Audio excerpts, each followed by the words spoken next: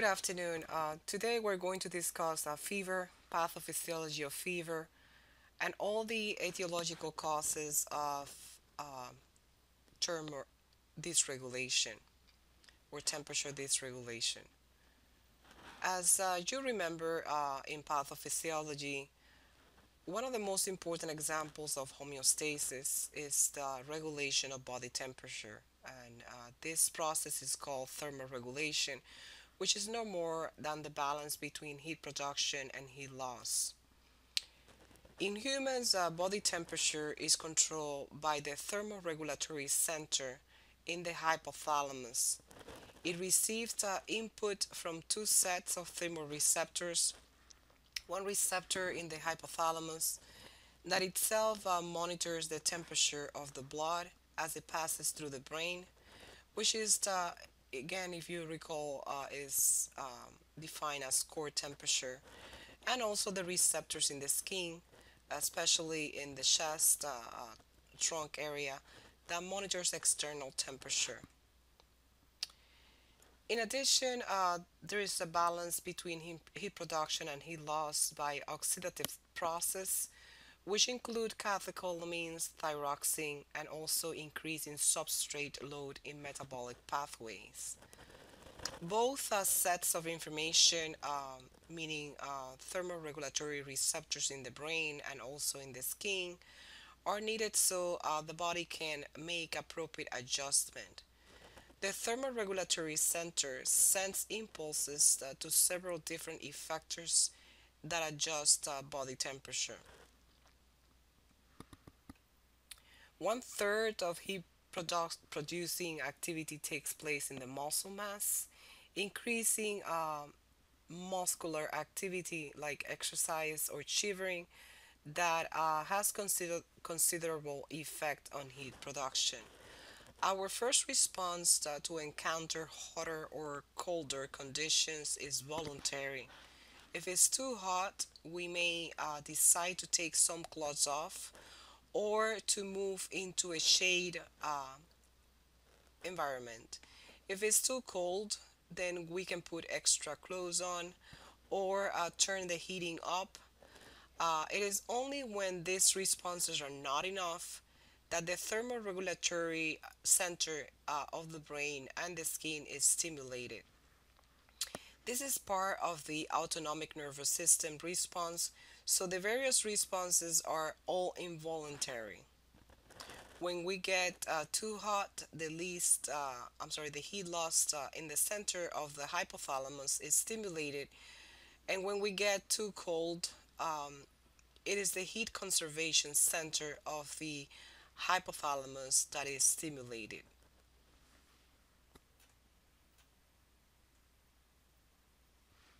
Before discussing heat loss and heat conservation, know that some of the responses to low temperature actually generate heat, which is called thermogenesis, while others just conserve heat. Similarly, those some of the responses for too cold activities actively cool the body down, while others just reduce the heat production or transfer this heat to a surface. The body thus has a range of responses available depending on the internal or external temperature. The exact response, if it's too high or too low temperature, um, could involve, for example, if it's the effector tissue is the smooth muscle in the arterioles or the skin. Responses to low temperature can induce muscle contraction, um, or if it's an extreme cold temperature, the extremities can become cyanotic or damaged by frostbite. If the response to temperature is too high, then the muscles relax, causing vasodilation. More heat is carried from the core to the surface, where it is lost by convection, radiation, or conduction is generally low except when in water. So the skin will turn red. So this is an example before discussing these definitions. Another example is, for example, if the tissue effector will be the adrenal or thyroid gland, responses to low temperature will create the gland to secrete adrenaline and thyroxine respectively, which increases the metabolic rate in different tissues. If it's too high, the temperature, then the gland stops secreting adrenaline and thyroxine. Another example in behavior wise, if the temperature is too low, you tend to curl up, um, find a shelter, or put on more clothes, as I discussed before. If the temperature is too high, then you can stretch out, you can find a shade, you can swim, you can remove clothes, etc. If it's related to sweat glands, for example, if the temperature is too low, then there's no production. If the temperature is too high, then the glands secrete sweat onto surface of the skin through a process of evaporation. Since water has a high latent heat of evaporation, it takes heat from the body. So there is transpiration occurring at these extreme temperatures. So now let's discuss the concepts of conduction and convection. Basically, conduction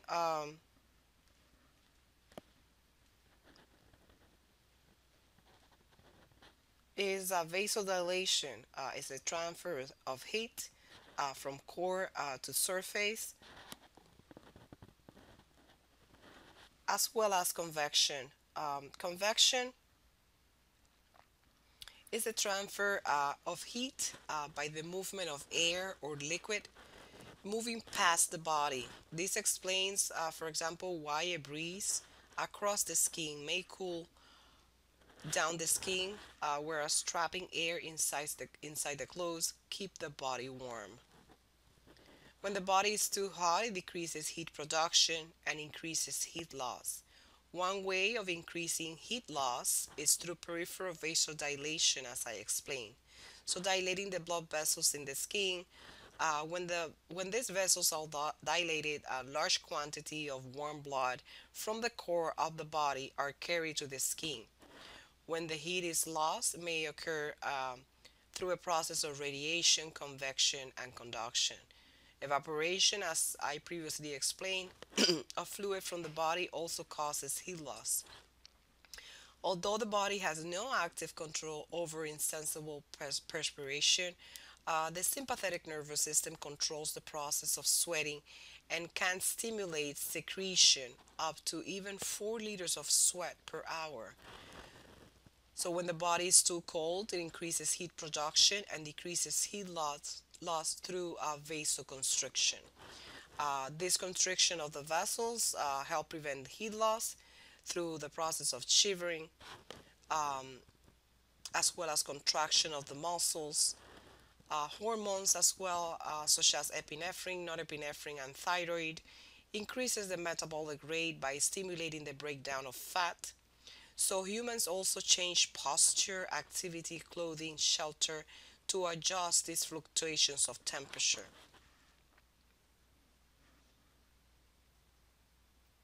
As I explained before, the evaporation is basically sweating, and this is the most important mechanism of heat expenditure or loss.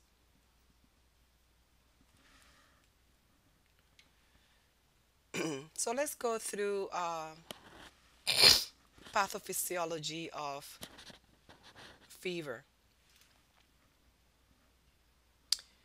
Normal body temperature is 36.2 to 37.5 centigrades grade, or 97 to 99.9. Fever, or an elevation of above a person's known normal daily value, um, is set up at this range. Fever occurs when the body thermostat resets at a higher temperature. is primarily a response of an infection. So, meaning that if your temperature ranges to up to 38 grade centigrade, that could be a normal daily value for you. Otherwise, when the body thermostat in the hypothalamus um, resets at a higher temperature, is fever, and this is a primary response from an infectious process. Elevated temperature that is not caused by resetting of the temperature set point in the brain is called hyperthermia. So many patients and professionals, healthcare professionals, use fever very loosely, often meaning that they feel too warm, too cold, or sweaty, or they shiver, but they have no actual measure of their temperature. So sometimes when you interview a patient, they tell you, I had fever, and when you ask them, did you take the temperature? They say no.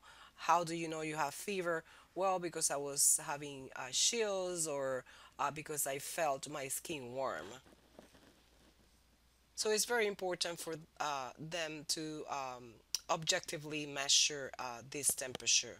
So symptoms are due mainly to the condition causing the fever, um, but although fever itself can cause chills, sweats, and discomfort, that makes the patient feel flushed or warm, that's the reason why they tend to say, I had fever.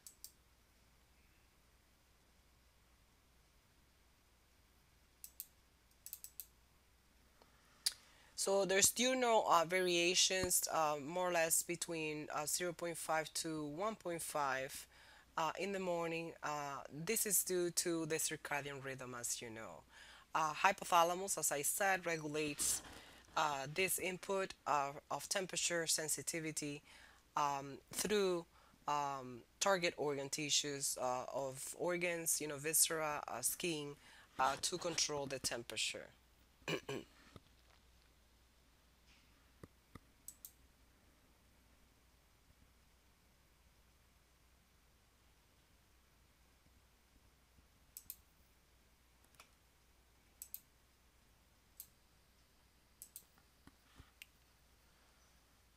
So to continue,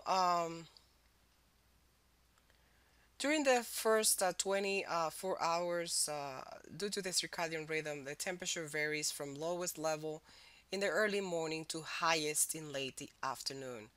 Um, More or less, as I told you, an average of zero point 0.5 to 1.5. So this body temperature is determined by the balance between heat production by the tissues, particularly the liver and the muscles, and heat loss from the periphery. Normally, the hypothalamic response, or the center in the brain, maintains this internal temperature between, as I said, 37 to more or less 38. Fever results when sometimes the hypothalamus tends to set up the point of temperature, triggering vasoconstriction and shunting the blood from the periphery to decrease heat loss. So sometimes shivering, which increases heat production, is induced. This process continues until the temperature of the blood bathing the hypothalamus reaches the new set point. So resetting the hypothalamic set point downward with antipyretic drugs initiates heat loss through sweating and vasodilation.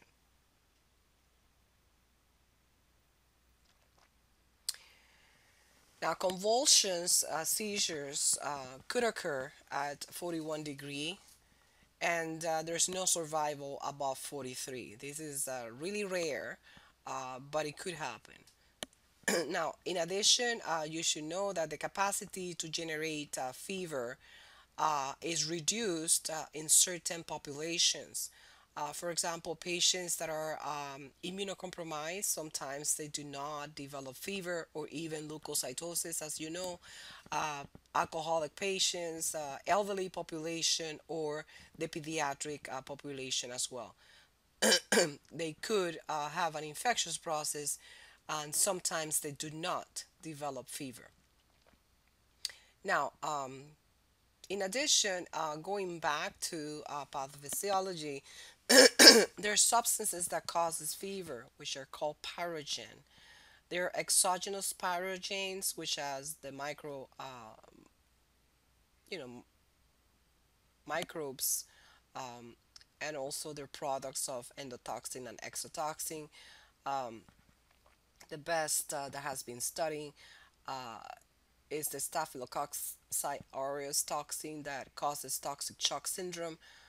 Fever is also the result of exogenous pyrogen. Um, if you recall, the inflammatory cascade, interleukin, tumor necrosis factor, and many cytokines that are released in the inflammatory cascade, including prostaglandin, appears to play a critical role in the pathophysiology of fever as well.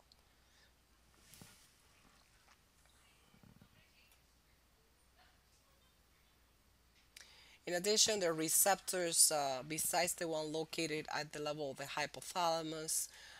There's also receptors located in the skin, in the spinal cord, that regulates vasodilation and vasoconstriction as well. So, this is the explanation in an schematic representation of fever.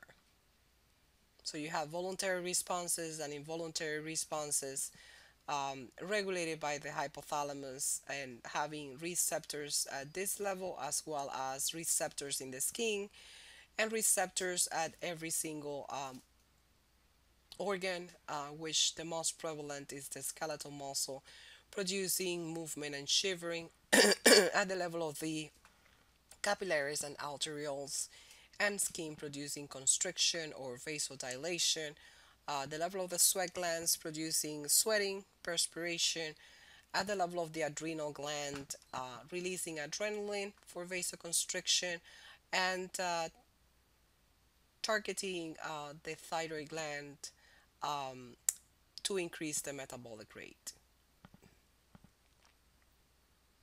This is again another representation of pathophysiology of fever. So basically, there is an infectious process releasing toxin, endotoxin, and exotoxins, and also mediators of an inflammatory response.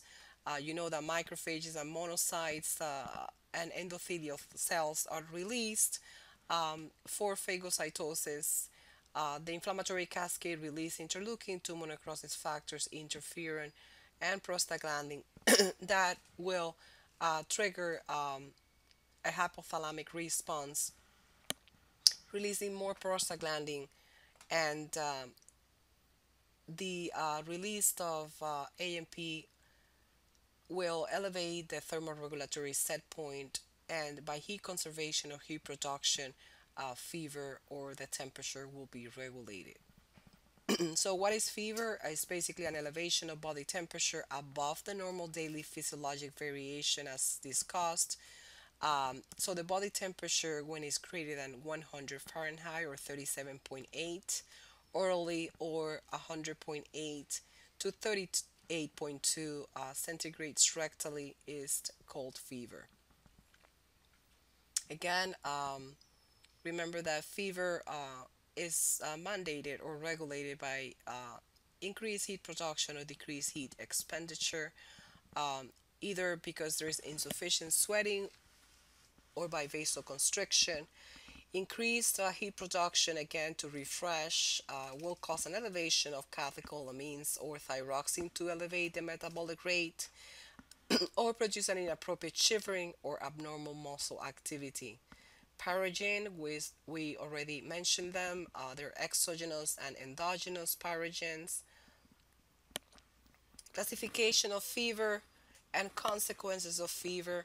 Although many patients worry that fever itself can cause harm, the modest transient core temperature elevation of 38 to 40 caused by most acute illnesses are well tolerated by healthy adults. However, extreme temperature elevation of 41 may be damaging. Such elevation is more typical or severe environmental hyperthermia, caused by, for example, illicit drugs such as cocaine, anesthetic, antipsychotic drugs, and more that we'll mention in this PowerPoint. So at this temperature, protein is going through denaturalization. Um, Inflammatory cytokines are activated. Um, all these cytokines are released, as mentioned. There is cellular dysfunction leading to malfunction and ultimately failure of most organs. Coagulation cascade is also activated, leading to disseminated intravascular coagulation by fever. So, intermittent fever is a spiking fever. Um, so, it's intermittent elevation of temperature with regular return to normal. And the most common cause of intermittent fever is infection. And even more infection with enclosed spaces such as abscesses. Remittent or fluctuating fever is continuous type of fever, um, drop in fever without returning to normal. And examples of diseases that can cause this could be either brucellosis or bacteremia, infected graft or lines, or even phlebitis. Unremittent or continuous fever is an unchanging high fever, and this most likely is related to CNS injury, or it could also be caused by infectious processes such as pneumonias or typhoid. So, hydration, muscle activity, sleep, and medications also could alter febrile response. So, if patients are dehydrated, they could have continuous fever.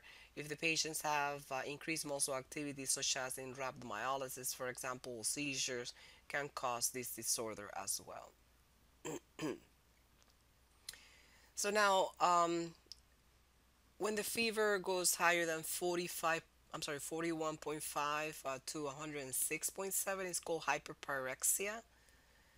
Hyperthermia is unchanged normothermic settings, most likely produced by heat stroke, but there's also malignant hyperthermia that is caused by anesthesia that we'll discuss today. There's drug-induced hyperthermia, and we'll talk about the most common etiologies for this or drugs related to this. And also, as I mentioned, um, malignant hyperthermia, which include neuroleptic malignant syndrome and serotonin syndrome.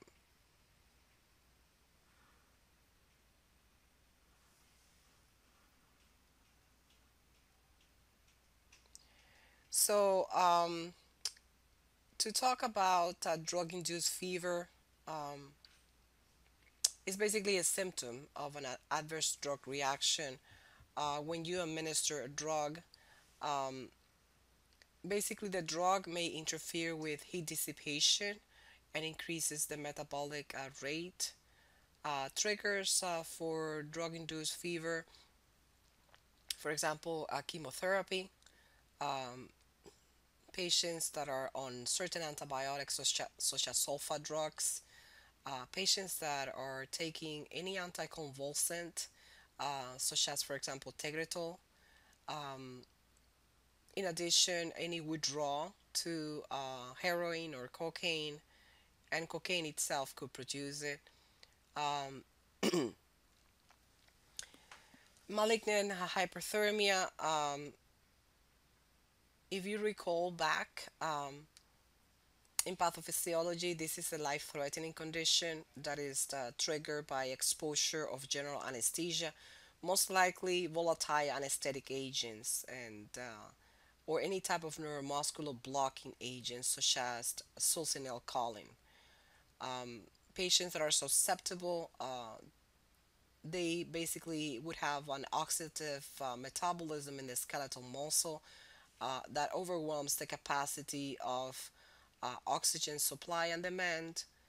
Um, Patients basically will present with typical symptoms of hypercatabolic state with high temperatures, tachycardia, tachypnea, increased CO2 production with respiratory acidosis, even though initially they would present with respiratory alkalosis due to the tachypnea.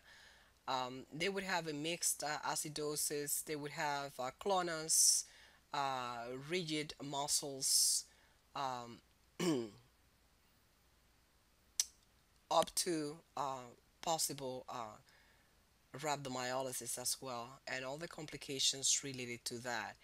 The most common anesthetic agent is halothane, um, but also could be produced by ketamine, by any type of barbiturates, by benzodiazepines, even non-depolarizing muscle agents such as pancuronium that we used to paralyze the patients. Again, most likely these patients tend to have a predisposition or a genetic disorder on chromosome 19, and that's the reason why they have this type of condition. If you remember, the current treatment of choice is dantrolene. Now, going back to discuss other causes of fever, let's refresh neuroleptic malignant syndrome and serotonin syndrome. Neuroleptic malignant syndrome is basically a life-threatening neurological disorder that occurs when you administer neuroleptics or antipsychotics to patient. What happens is that the patients will present with fever, also muscle rigidity, including seizures, clonus, um, cognitive changes such as delirium. CK and CKMB will be elevated due to this elevation of muscle activity. In addition, they would have unstable blood pressure. Um, they would manifest sometimes similar to patients with Parkinson disease, and of course more advanced. Um, they present with hypertensive crisis, metabolic acidosis, um, confusion, diaphoresis, and the temperature could go up to 100.4 or more. Causes could include Haldol, but in addition, when you give patients Risperdal, clozapine, um, or other dopaminergic drugs such as levodopa, carbidopa, um, in addition, antiemetics that we give regularly in hospital environments such as metoclopramide, which is Reglan. Lithium can induce that. Um, Risk factors, basically, again, patient is tend to be genetically predisposed to have these conditions. Um, Treatment wise, first is to discontinue uh, the etiological agent that is producing neuroleptic malignant syndrome. You could give the patient dantrolene to reduce muscle rigidity, and even more recently, inhibit the dopamine pathway with bromocriptine or amantadine. Another one that is also very similar in symptoms but is produced by SSRIs is serotonin syndrome. And this is patients also present with elevated body temperature, hypertension, increased reflexes, so hyperreflexia, agitation, delirium, diarrhea, extensive muscle breakdown, dilated pupils, um, also with clonals, and even up to seizures. Medications that tend to induce this are SSRIs. In addition, MAO inhibitors, tricyclic antidepressants, um, but other medications can also induce this. For example, opioids can do it with hydrocodone or oxycodone, tramadol. Um, in addition, other hallucinogenic medications such as amphetamine, cocaine, the triptans for migraine can do it. Sanjor wort as a herb can do this as well, and others that we have mentioned already, for example, Reglan. The treatment for serotonin syndrome is basically to give a serotonin antagonist, and of course, first remove the drug that is producing this and give serotonin antagonists such as cyproheptadine.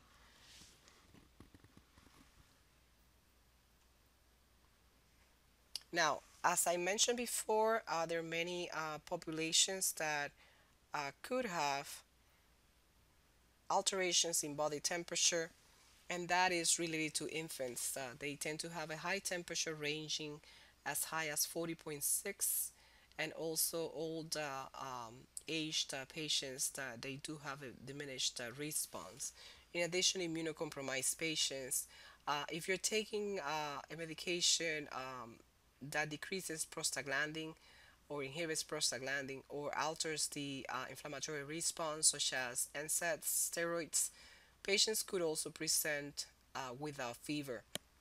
Trauma, um, when fever is present in trauma, is really a bad prognostic sign because we have to think about alteration or trauma to the hypothalamus as well, and all the thermoregulatory mechanisms that could have been affected. As I said before, pay attention to patients that are immunocompromised, if they have cancer, if they're under chemotherapy. Even though chemotherapy can induce fever, most likely they would present without fever because there's no proper inflammatory response. So all the endogenous and exogenous pyrogen could not be released appropriately, and they could have lack of fever response. So causes of fever could be infectious, which is the most common cause of fever, and even fever of a non-origin. Most common cause is infectious process. So you always have to think about infectious process first and rule them out before you think about other processes such as drug induced or neuroleptic problems or even cancer. So infectious from bacterial and viral. There's fever of unknown origin, which I said, even though autoimmune disorders are more prevalent, always think about infectious process. So CNS fever, malignancy, even GI disease. Malignancy is actually at the bottom. When you have ruled out completely infectious process, autoimmune diseases, or even CNS disorders or drug induced fever, then you must think about malignancy and work up the patient. And there is a guideline saying, or a protocol saying that the longer the days have passed and patient has been hospitalized, so the longer the patient has been admitted without finding a cause of this fever of a non-origin, most likely is benign. So ruled out malignancy, even though it's at the bottom, even though you have to think about malignancy at the bottom, uh, when you have exhausted the possibility of infectious process and you have worked up the patient for malignancy and you have not been able to find the neoplasia or the tumor, again, continues even though you have not found the cause, infectious continues to be the most prevalent cause. So continue searching for bacteremia or sepsis, pneumonias, urinary tract infection, any skin infection, or GI infections such as colitis, cholecystitis, cholangitis, diverticulitis, or even hepatitis. Bacterial infections could also be related to prosthetic devices. So, if the patient has a central line, if the patient has a pacemaker, any rod or plates, any catheter. So, if the catheter is being there for long period of time, think about it. Think about the possibility of having this prosthetic device being the cause of fever. Osteomyelitis is another cause, meningitis, encephalitis, and even spinal abscesses. Virals, hepatitis, HIV, Epstein-Barr virus, herpes virus, varicella, cytomegalovirus, and even common cold. Fungal infections, then again, this is most likely prevalent in patients that are immunocompromised, such as having candidiasis, histoplasmosis, cryptococcosis, aspergillosis. Now, very important where the patient lives, if this is an endemic parasitic condition, have you traveled outside the country, it's important to ask the patient because the patients can have malaria infection, which malaria is basically caused by Plasmodium, more endemic in Africa. So if the patient is coming from the South Africa or Southeast Asia, coming from Korea, Mexico, or Central America, Dominican Republic, so Iraq, ask the patient first, are you coming, have you traveled outside the country and where? If this is an endemic country that the patient has arrived from, then think about the possibility of malaria. The pathophysiology, if you recalled, is called by Plasmodium falciparum or Vivex ovale or malaria. Um, Basically, the cycle of this parasite involves two hosts. Um, Malaria is basically infected by, the host is infected by a mosquito uh, that deposits the sporocytes in the liver and basically produces an infectious process which the incubation period varies from 12 to 17 days, um, or even longer sometimes, up to a month in some patients that are well immunocompetent. Manifestations are fever and rigor, anemia, headache, muscular problems with fatigue and pain, back pain, chills, sweating, dry cough, splenomegaly, um, up to even jaundice. So the malaria coincides with releases of these parasites from rupture red blood cells. And so the classic symptoms start with malaise, abrupt chills, and fever rising from 39 to 41 degree. Patients would have thready pulse, septic with headache. After 2 to 6 hours, the fever falls and there's a profuse sweating followed by extreme fatigue. There's a splenomegaly and hepatomegaly and even up to shock-like syndrome. Diagnosis is basically by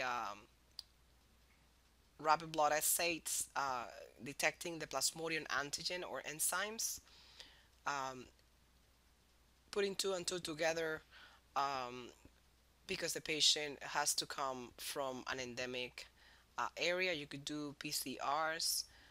Treatment is basically with anti-malaria drugs. There's also toxoplasmosis, as you recall. Um, This is basically by a cat that the eggs are deposited into the tissue that uh, travels to the neural and muscle tissue, and mostly the pregnant women are the one that are affected. This is another type of parasite that could affect the humans and could produce fever. Another disease process that can induce fever is the giant cell arteritis or temporal arteritis, very common and relevant for acute care practitioners. This involves the thoracic aorta, large arteries emerging from the aorta in the neck, and also extracranial branches of the carotid arteries. It's relatively common. It's a common form of vasculitis in the USA and Europe as well. Um, the pathophysiology, this vasculitis may be localized in the temporal area or could be multifocal. The disorder tends to affect the arteries of the temporal, cranial, or carotid artery system. Um, Signs and symptoms are related to fever, fatigue, malaise, unexplained weight loss, and sweats. Some patients are initially diagnosed at having fever of unknown origin, um, severe, sometimes throbbing headache. That could be temporal, most likely, but it could take occipital, frontal, and diffuse. This is the most common symptom. But also, in addition, patients could complain of diplopia, ptosis, blurred vision, and even up to loss of vision, which is called amaurosis fugax. There's also intermittent claudication if it compromises muscles in the extremity, even jaw claudication or drop. Um, Patients could present with neurological manifestations of stroke or TIA. Diagnosis is by C-reactive protein and cell rate being elevated, but biopsy of the temporal artery is definitive. So this is suspected again in patients that are greater than 55, and if they have the following symptoms such as throbbing headache, a new symptom of sign compatible with ischemia of the artery of the neck, jaw pain while chewing or dropping of the jaw, temporal artery tenderness, and unexplained fever or anemia. And the treatment is with corticosteroids and aspirin. Other autoimmune disorders that we have discussed in prior semesters is rheumatoid arthritis, lupus, polyarteritis nodosa, Wegener's granulomatosis, sarcoidosis, Crohn's disease, and ulcerative colitis could be etiologies of fever as well. CNS disorders such as head trauma, any tumor, supraarachnoid hemorrhage, seizures. Now, fever of unknown origin is basically fever um, or body temperature greater or equal than 38.3, which is 101 Fahrenheit, even though your slide says 100.9 or greater. Rectally, this is the most accurate to say that the patient has fever of unknown origin that does not result from transient or self-limited illnesses. So any rapidly fatal illness or disorder with clear-cut localizing symptoms or signs or with abnormalities in common tests such as chest x-ray, urinalysis, or blood cultures. So this is not a definition of fever that you're able to find easily, um, either by history or by diagnostic test, the cause of the fever. So fever of unknown origin is classified as classic if the fever has been present for more than 3 weeks with no identified cause after 3 days of hospitalization or after 3 outpatient visits. There's a healthcare associated fever of unknown origin, which is fever in hospitalized patients receiving acute care and with no infection present or incubating at admission if the diagnosis remained uncertain after 3 days of appropriate evaluation. So basically, is after you have been 3 days in the hospital or 3 days outpatient visits or more, and you have not been able to find the cause, and it's been more than 3 weeks, you have fever of unknown origin.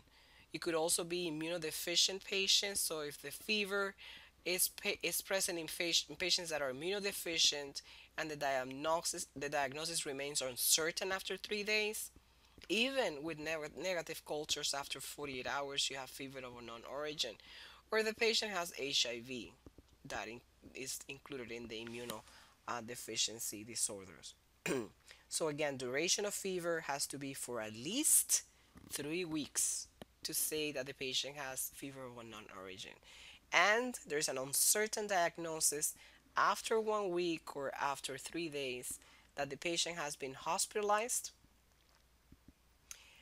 Examples and by common statistics, connective tissue disorders are more prevalent, 22% in patients that are greater than 65, and this could include giant cell arteritis or temporal arteritis, polymyalgia rheumatica, sarcoidosis, but always think about infectious process, always first. Infection is 16, in the elderly is even greater than connective tissue disease, is 25%. Malignancy is 70% and increases, of course, in the elderly. And miscellaneous, which could be drug or induced fever, for example, is 4%. If there's no diagnosis, then you also have to think about factitious fever, which factitious or any factitious disorders is falsification or physical or psychological symptoms without any obvious external incentive. The motivation of this behavior is to assume a sick role. So, fever could also be factitious. Some patients can fake having a fever.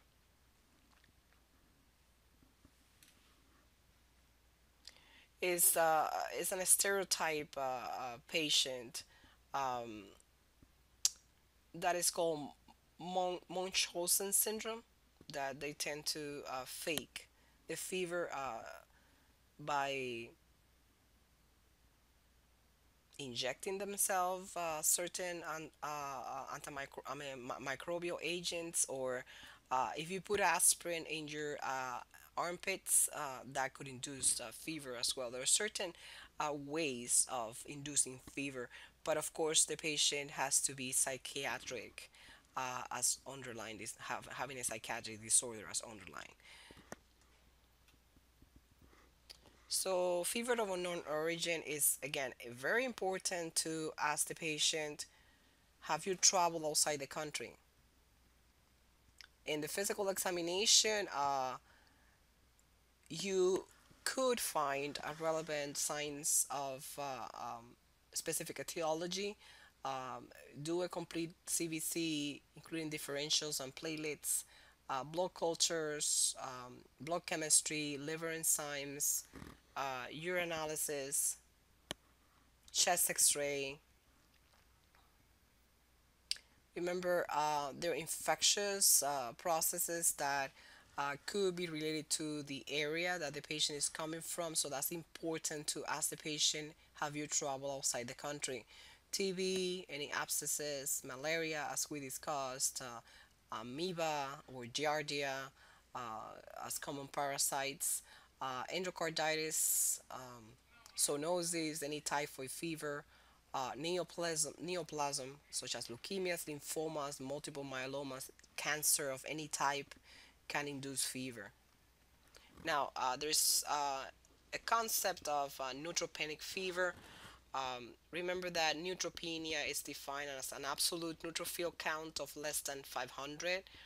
Um, or less than 1,000 with an anticipated decline to less than 500 within 48 hours. Neutropenic fever is a single oral temperature of 38.3 or 101, sustained for more than 1 hour in patients that have neutropenia. High risk patients, patients with certain comorbidities such as uh, cancers or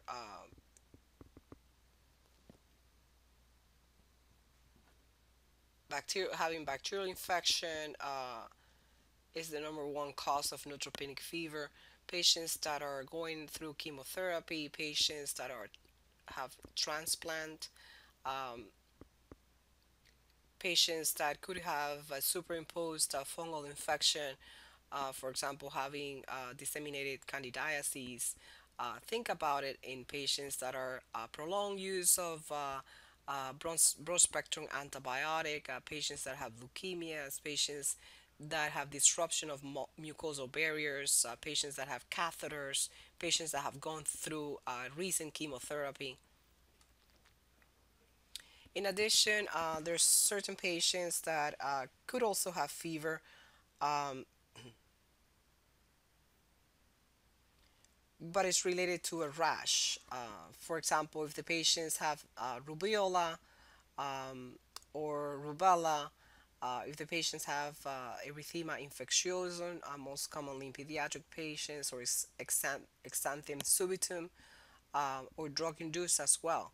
Uh, Peripheral eruptions associated with fever could be secondary syphilis, pityriasis rosea, hand, foot, and mouth disease, Steven Johnson disease. For example, if you recall, rubiola is the patient will present with macules and papules that are most commonly presented in the face, and then they spread from head to trunk, and they do have the complete spot in the mouth. Rubella, which is German measles, is having pink to red macules and papules that also begin in the face and they spread to the neck, but they do not have this complete spot. Erythema infectiosum begins with bright red cheeks. Um, they have symmetric erythematous reticular eruption, roseola or exanthem subitum. Um, they tend to have these macules and papules surrounded by white halos, and they do spread proximally in the extremities.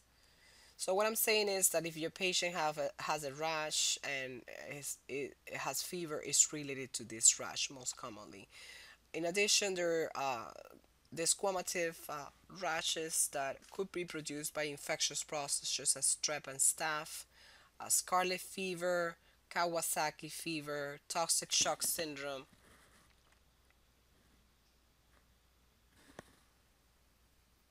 staph scalded skin syndrome, or vesiculobullous diseases such as, for example, pemphigus vulgaris, any urticaria or nodular disease, or purpuric such as a meningococcemia. Now, in addition, there is rickettsia fever.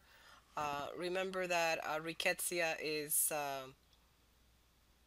also called ana- anaplasmosis or Q fever, or caused by gram-negative coccobacilli. Um,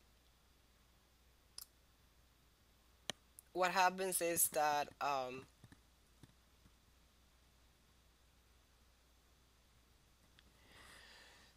there is, since it's an obligated coccobacilli, they there's a vascular damage, releasing prostaglandin and increasing vascular permeability. There's an antidiuretic hormone that is released, retaining water, and patient being edematous that can lead to pleural effusions and even myocarditis, pneumonitis, etc. The symptoms include a sudden onset of fever with severe headache, prostration, and most cases also have a rash. Diagnosis is basically clinical, um, but it's confirmed by immunofluorescence assay and protein chain reaction. And the treatment is tetracycline or chloramphenicol. So basically, this rickettsia penetrates the skin or mucous membrane. It multiplies in the endothelial cells or small vessels, producing a vasculitis. There's also regional lymphadenopathy. Um, these vasculitis could produce from a petechial rash to a hemorrhagic rash, encephalitis, and even gangrene of the skin. Patients that are seriously ill with rickettsia um, or spot fever, they could have edema due to intravascular um, permeability, as I mentioned before, leading to not only edema but circulatory collapse, hypotension, shock, oliguria, azotemia, hyponatremia, hypochloremia, and even delirium. So here you could see that it's also called Rocky Mountain spot fever, producing severe headache, chills, petechial rash in the wrist, ankle, palm, soles, and forearms, high fever, restlessness, muscular and joint pain, abdominal pain, and diarrhea, prostration. And remember that they do have a history of a tick bite um, that will spread the Orienta rickettsii. So diagnosis is by stain or skin biopsy before or within 12 hours of administering antibiotic, serology, immunofluorescence antibody test, um, and it has to be reported by the health department.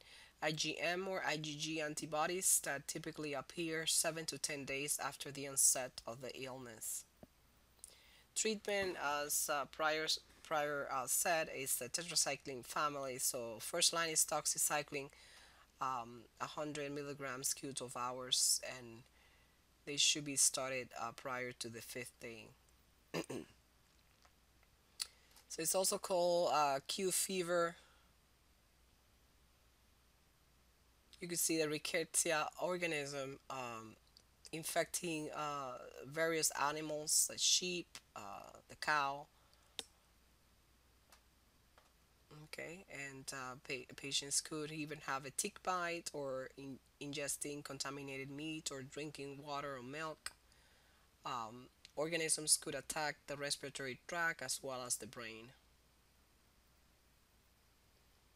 As I said, manifestations are very self limited, having initially in mild cases flu like symptoms, but it could go up to meningitis, pneumonia, hepatitis, and even fever of unknown origin.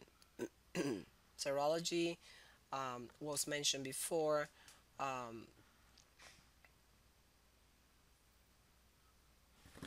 Now, there's another disease that I want to refresh your memory is Lyme disease.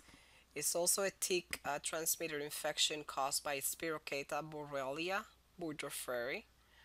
Um, Early symptoms include erythema migrans rash, which may be followed by weeks to months later by neurologic, cardiovascular, or joint abnormalities.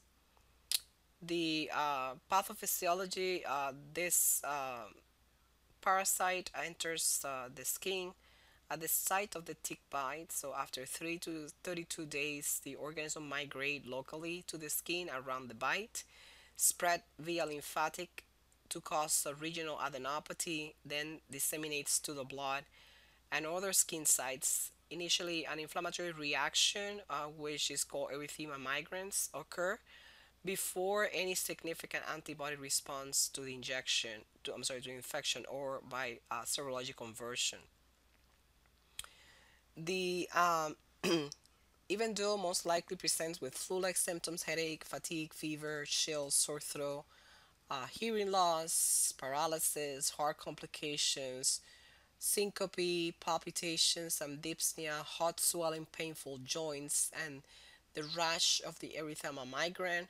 Um, it goes into phases. So before going into testing, let's discuss the clinical stages. Stage one is early localized. Stage two is early disseminated, and stage three is late. What happens here is that in early localized, there is an erythema migrans rash. That's the hallmark and best clinical indicator of Lyme disease.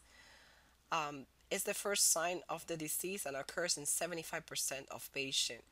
What appears is a red macule or papule at the site of the tick bite, that usually on the proximal portion of the extremity or the trunk. So look for thighs, arms, buttocks. So between the 3 and the 32nd day after a tick bite, this rash appears. Then expands, often with clearing between the center and periphery resembling bull's eye. Then it comes early disseminated, which patients would have basically flu-like symptoms or cardiac and neurological symptoms consisting of malaise, fatigue, chills, fever, headaches, stiff neck, myalgias, arthralgias that may last for weeks. So symptoms could be intermittent. Um, Myocardial abnormalities could include first degree winky back or third degree AB block, myopericarditis, reduced EF, and even cardiomegaly. Stage 3 is the late that could occur months to years and includes Lyme arthritis and even more encephalopathy and neuropathies.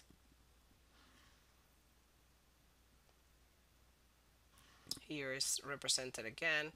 Uh, the diagnosis is by clinical evaluation, and in addition, cultures of blood and body fluids such as CSF, uh, acute IgM or convalescent IgM antibodies titers 2 weeks apart may be helpful as well. ELISA titers could be positive, that should be confirmed by Western blot. So this is a disease process that could give you a false positive HIV test. Um, so you could also check CSF as well. The treatment, there's multiple alternatives that vary with stage of the disease, but typically include amoxicillin, doxycycline, and ceftriaxone.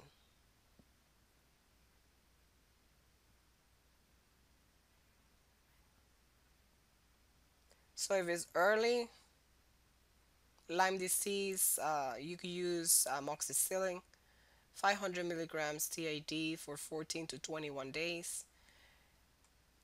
Or you could use doxycycline 100 milligrams POBID for 14 to 21 days, or azithromycin 500 PO once for seven. I'm sorry, once a day for 7 to 10 days, which is less effective. Um, you could use cefuroxime 500 milligrams BID. For neurological manifestations, you could use doxycycline, the same as for early disease. So if I were you, I would use doxycycline 100 milligrams BID as first line for early, as well as an indication for neurological manifestations. Alternatives, you could use ceftriaxone or cefotaxime. And for cardiac manifestations, you could also use doxycycline as first line. In addition, you could use alternatives such as ceftriaxone and amoxicillin. For arthritis, also doxycycline. But again, you could use alternatives such as amoxicillin, cefuroxime, cefotraxine, and etc. So Diagnostic evaluations for fever of unknown origin. So look first for infectious process. You're going to do CVC, um, BMP, CRP, Serrate, CRP, ANA, PPD. So for CVC, you're looking for leukemias, lymphomas, leukocytosis, differentials to see neutrophils versus eosinophils. If it's parasite, for example, eosinophils. If it's a viral infection, you would have high elevation of monocytes and lymphocytes. If you have an infectious process related to bacteria, remember it's mostly neutrophils. BMP, CRP, Serrate, and CRP, remember those are elevation of inflammatory markers. They don't tell you much. ANA for any collagen disease, PPD, tuberculosis, CT and MRI looking for infectious process, abscesses, as well as tumors, laparotomy. You could do C. diff, which is another cause, do cultures, chest x-rays, LDH, serum protein electrophoresis, CT scan of the abdomen and chest, rheumatoid factors, PET CT, MRI. So basically, you're looking for disease process. Biopsy, for example, in the liver or the lung, if you're thinking about tuberculosis or hepatitis. Um, Lymph nodes, you could biopsy the lymph nodes to evaluate for lymphoma. The temporal artery for giant cell arteritis or temporal arteritis, you could biopsy the pleura or the pericardium. You could biopsy the bone marrow.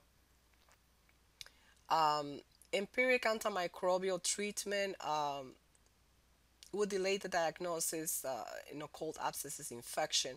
But again, I mean, you always, while you're doing your search, you must put the patient on empiric antibiotic. Some remember that, for example, sulfa increases drug fever. Uh, um, Aggressive immunosuppressive regimens could produce fever of unknown origin. Lengthy intensive care admissions could induce fever, increase multi-resistant organisms as well. So the treatment is basically do your evaluation diagnostic test, search for diseases, most likely concentrating in infectious process, observe the patient, and start empiric antibiotic treatment after cultures. Prognosis, remember, the longer it lasts, having no source of the cause of the fever of unknown origin, the better the prognosis.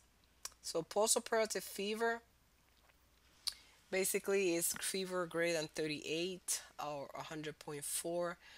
Most commonly is due by inflammatory stimuli and resolves spontaneously. This is again induced by inflammatory cascade activation by releasing of cytokines, interleukin, 2 necrosis factors, and interferon. Timing is tends to be immediate within hours after surgery, acute first week after surgery, subacute 1 to 4 weeks following surgery, or delay even up to a month after surgery. Causes could be related to atelectasis, DVT, UTI, or even surgical wound infection. So let's give you an idea of the by date of the most common causes of fever.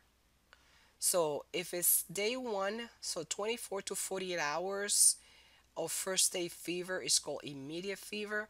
And the most common cause that you have to have in mind is atelectasis. So atelectasis or pneumonitis. Atelectasis again could be caused by the closure of the alveoli by either being in bed for a long time, being on the surgical table, lungs cannot expand properly, or most commonly by anesthetic agents. Anesthetic agents can increase the production of secretions as water evaporates, so the phlegms will become more viscous. The anesthesia also decreases cough reflex and ciliary activity, so that mucus plug could obstruct the airways. So the alveoli do not expand properly and they tend to collapse. Uh, Fever response is due to low grade infection as well. So bacterial agents tend to attack this mucus plug. So patients could have atelectasis and pneumonitis as well. Temperature elevation within 12 hours of onset of plug formation. could go up to 38.9. So high risk group, think about pneumonitis in patients that are smokers, that they have COPD, um, or patients that have had oral surgery or abdominal surgery. Um, Remember that incentive speedometer is very important because atelectasis can predispose to pneumonitis. So tell that if you tell that to a patient, they will start doing the incentive speedometer. Otherwise, it's going to be another ornament for the room. So prevention, incentive speedometry, stop smoking, pulmonary mechanics, um, also bronchodilators, chest physiotherapy, and early mobilization. You could do a lateral chest x-ray or an APA view to diagnose either pneumonitis or atelectasis. The third day of surgical fever is 48 to 72 hours, and the elevation could go up to 41. It's also acute fever. Most common diseases are phlebitis by either a catheter, uh, being septic or producing phlebitis without infection, DVTs or pulmonary emboli, suppurative thrombophlebitis. So the temperature can go up to 41.1. Patient will present with tachycardia, hypotension, oliguria, prostration, leukocytosis, chills, and even up to septic shock. There's tenderness and erythema around the catheter for phlebitis, and the precipitating causes are if the patient is getting infused any hyperosmolar or potassium, any antibiotic, any caustic drug could infect or irritate that vein. Think about also catheter sepsis and try to remove it. So if there was an aseptic technique lacking when inserting the catheter, or you're infusing hypertonic solutions, or there are multiple infusions on a patient in the ICU through the same line, uh, remember to change the site of the catheter after 72 hours. This is a protocol that most facilities have. Early sign of phlebitis is a red streak following the catheter. Now that was after 48 hours. Now the third and the fourth day of fever, having acute fever, think about DVT and pulmonary emboli as well. So remember that the patients would have the calf tenderness even though hormone sign is sensitive and non-specific. You could do Doppler ultrasound um, to diagnose DVT. Remember the best is prevention, early mobilization, and also Lovenox or heparin a prophylactic dose. Identify the high risk group of patients, which remember the virtual triad that we have discussed, and also used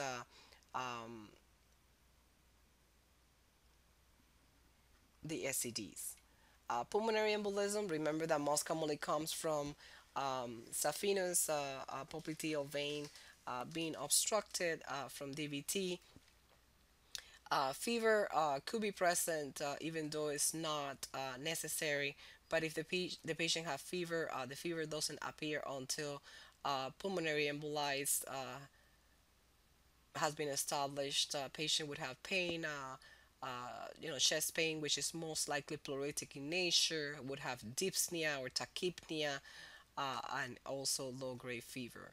Treatment again is prevention, but once the patient has a pulmonary embolism, if it's hemodynamically stable, then heparin, Lovenox, or any other anticoagulant. If the patient is hemodynamically unstable, then thrombectomy or TPA. Now, urinary tract infection, we have covered this already.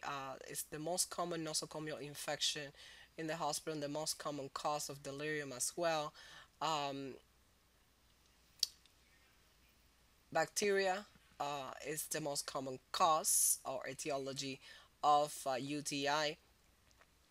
Postoperative UTI, patients will present with rigors and chills, and the temperature could go up to 40. Remember, the management is best prevention.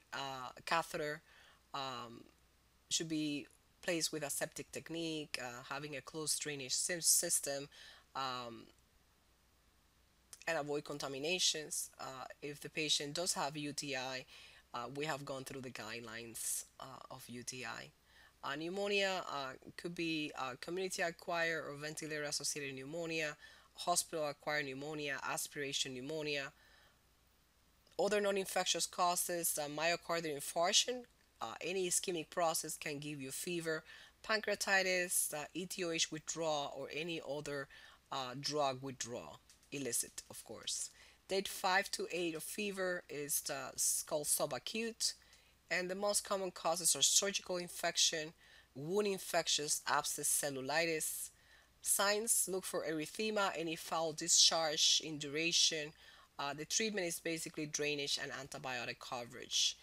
Factors responsible for this is mostly the patients that are tend to have immunocompromised disorder or lack of preventive measure. Bloodstream infection, most commonly by group strep or Clostridium, is a very bad infection to have after post surgery.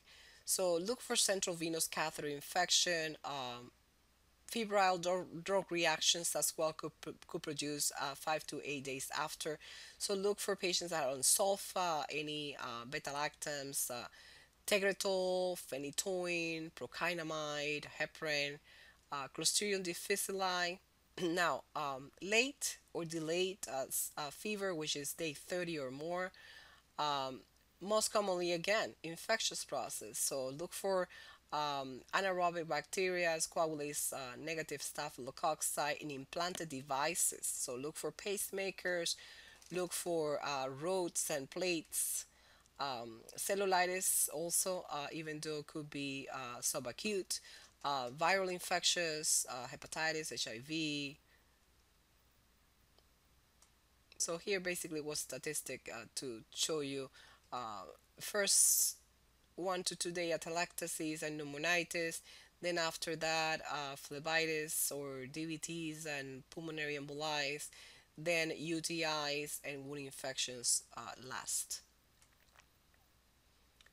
So remember that again, postoperative fever induced most likely by anesthetic. The problem is that hypothalamus becomes inhibited by anesthetic agents, and temperature tends to fall below the set in the hypothalamus. So once the anesthesia effect is gone, and the intracranial cord temperature should be recovered but remains decreased, so that those receptors in the hypothalamus, they tend to sense the decreased temperature and attempt to raise the body temperature to the set point. Often there is overcompensation with a mild febrile episode post-op. So this is the diagnosis by exclusion.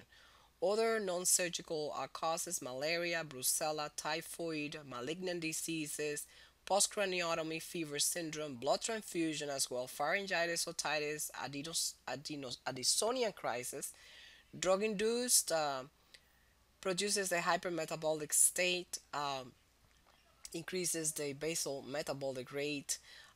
So patients that burn patients are an example of that. Drug-induced fever, dehydration, malignant hyperthermia that was discussed already. Thyroid storm, for example, hyperthyroidism and thyroid storm could produce fever, fever of CNS origin. So let's talk about a case. This is a 28-year-old female, is undergoing surgery and is anesthetized with an inhalant anesthetic, most likely alhalothane. She's also given a paralytic, which is succinylcholine. So within minutes, she develops a heart rate of 124 and body temperature is 40 degrees. So this is malignant hyperthermia. There's also hypersensitivity reactions that alter thermoregulatory response. Um, Examples of those could be anticonvulsants and hypersensitivity reactions. So these reactions are directly related to the administration of a drug, and also is depends on the pharmacologic action of the drug, because you could have here serotonin syndrome, you could have neuroleptic malignant syndrome, you could have malignant hyperthermia, or could be related to idiosyncratic reactions. Timing tends to occur days to weeks after administration of the drug. Fever resolves 72 to 96 hours post drug withdrawal. So, the best treatment is to withdraw the drug and then treat. Examples of associating symptoms: patients could have a Steven Johnson syndrome or a toxic epidermal necrolysis. That, if you recall, this disease are severe cutaneous hypersensitivity reactions, most likely related to sulfa drugs, antiepileptics such as Tegretol, phenytoins, and also antibiotic. Macules rapidly spread and coalesce, leading to epidermal blistering, necrosis, and sloughing. Diagnosis is usually obvious by appearance of initial of the lesions and clinical syndromes, and the treatment is supportive care. Patients can get plasma exchange, immunoglobulin, cyclosporin, or also corticosteroid therapy, and it's actually treated exactly the same as a burn patient. So, drug-induced fever, always have in mind anticonvulsants after sulfa drugs are the most common cause of drug-induced fever. So, Tegretol, phenytoin, phenobarbital. Antimicrobials also, besides sulfa, some beta-lactams and minocycline can produce it. Allopurinol, in patients that have renal impairment or that are in conjunction with thiazide used. Heparin can induce fever as well. There's drug reaction with eosinophilia. Always think about parasites, but in addition, patients could have a rash, lymphadenopathies, atypical lymphocytosis, hepatitis, and liver and lung failure. Uh, Medications that can induce this: anticonvulsants again, allopurinol, NSAIDs, and sulfas. So sulfas are everywhere, as well as anticonvulsants. Thyroid hormone replacement therapy can do it. Anticholinergics and sympathomimetic drugs, as we mentioned before. Patients having neuroleptic malignant syndrome or malignant hyperthermia or serotonin malignant syndrome. There's another process that we discussed in syphilis, which is called Hersheimer reaction. This is a reaction to endotoxin like products released by spirochetas when you give a patient penicillin. So it does resemble an allergic reaction, but it's not. It's basically what happens is that as the spirochetas die, there's an associated release of endotoxins and lipoproteins that occur rapidly, and this could produce fever, chills, rigor, rash, even up to flushing and hyperventilation and due to vasodilation. Malignant hyperthermia we have discussed, related to depolarizing agents. Patients would have high fever, muscle rigidity, clonus, even up to seizures, metabolic acidosis, and they're hemodynamically unstable. You have to give fluids to the patient and dantrolene sodium. Another case, this is a 34 with schizophrenia, brought to the hospital. The woman has been a patient the inpatient psychiatric facility. If you search, patient was on Haldol. The majority of the time in the hospital stay, now present with stiffness, agitation, difficulty swallowing, talking, and even tremors. Patients have high fever. Look at the vital signs with a heart rate of 134, increased tone in the neck, extremities, diaphoretic and confused. Even though WBC is 19,000, CK and myoglobins are markedly elevated, so this patient has neuroleptic malignant syndrome. And it's basically due by dopamine depleting agents, and the patients will have fever, muscle rigidity, and fluctuations in altered mental status, and is treated with dantrolene and bromocriptine. Serotonin syndrome, priorly discussed as well. This is related to SSRIs, TCI, and MAO inhibitors, even though others can induce it, giving agitation, confusion, hyperthermia, hyperactivity, diaphoresis, tachycardia, also rigidity and clonus, and also tremors. Malignant neuroleptic malignant syndrome could be related to phenothiazines, Haldol, Prozac, Clozaril, Olanzapine, even Reglan, as we said it before. Others can be antibiotics and cytotoxic agents. Uh, Others that can alter the thermoregulation could be atropine, catecholamines, and remember thyroxine. Uh, Drugs other causing fever due to contaminants, IV solutions, indirectly anticoagulants such as heparin, and even hypersensitivity reactions to sulfas and penicillins. Amphetamines, cocaine, MAO inhibitors and TCA, guanidine, methyl dopa, isoniazid, antimicrobials.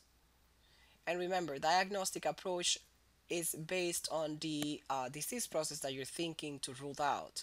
Either history of autoimmune disorders, having pets, having travel outside the country recently, taking a drug, past treatments, occupation, physical examination, look at the vital signs and system focus approach. Laboratory, we already have discussed it, and management according to the disease process if it's able to be found. Um, History based on onset type medication that the patient is taking, either blood transfusion recent, chest, look at IV sites, look at lower limbs for DVT, look at CVA tenderness for UTI or upper respiratory problems, assess hydration, lab work already mentioned based on the disease process that you're trying to rule out. You could do throat cultures, wound cultures, blood cultures, or cultures of the drainage or the catheter that you're taking out while you're thinking that is catheter induced sepsis. You could do typhoid or brucella test. You could do serrate, CRP. You could do also IgM and IgG related to the disease process that you're thinking about. You could do ELISA test. You could do protein chain reaction, measure antibodies. And also you have to treat the underlying disorder, treat the fever, maintain hydration and nutrition of the patient. Thank you, and this is the end of this presentation.